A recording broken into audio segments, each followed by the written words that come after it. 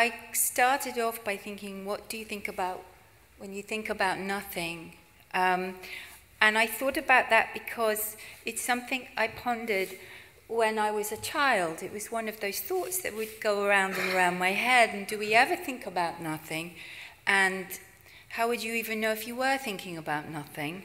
And if we think about nothing, are we just actually dead?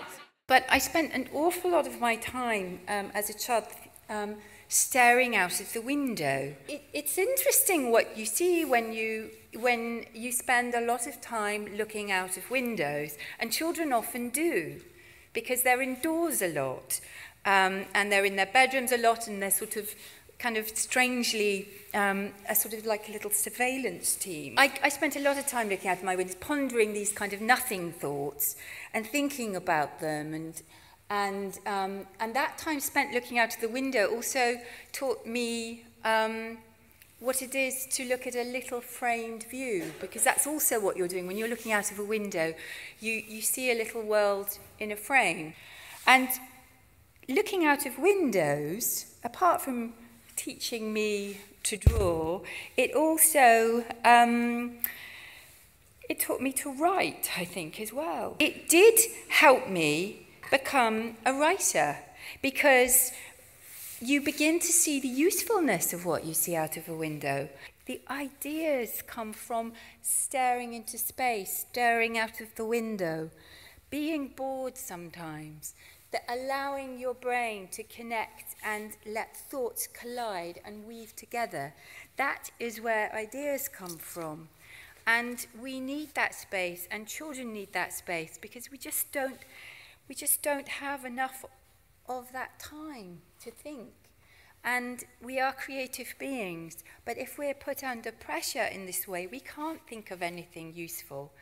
And it's such a shame that we're so goal-orientated, that we're so busy all the time.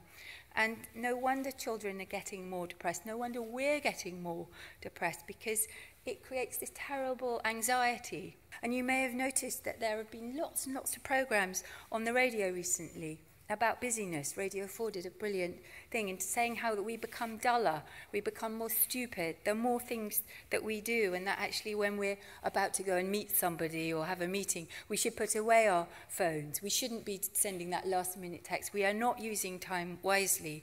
And so I was thinking about that in the context of children and how much it really matters.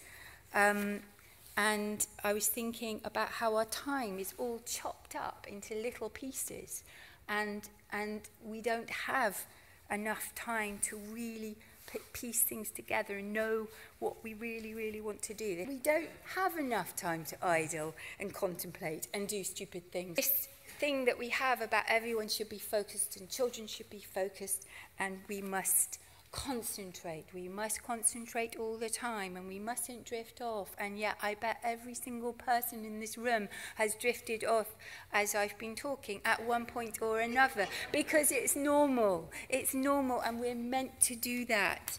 We are programmed to do that, because when I say a word, it triggers a thought and it takes you somewhere else, and that's creativity, and that's important. This is where ideas come from.